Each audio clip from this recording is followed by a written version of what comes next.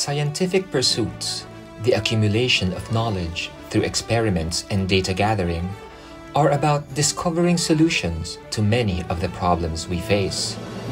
In Bangladesh, a woman of science has been leading the charge in finding medical breakthroughs that have improved the quality of our lives.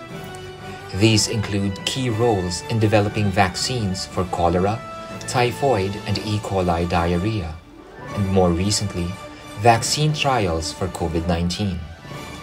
She has built infrastructures and institutions that continue to spark students' interest and motivation in learning and pursuing scientific discoveries in health and medicine.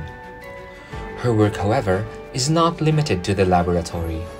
She is active in community engagement, clearly articulating specialized knowledge on vaccination to lay people in the community. She spearheaded various mass inoculations in high-risk areas such as slums and refugee camps, saving the lives of literally millions.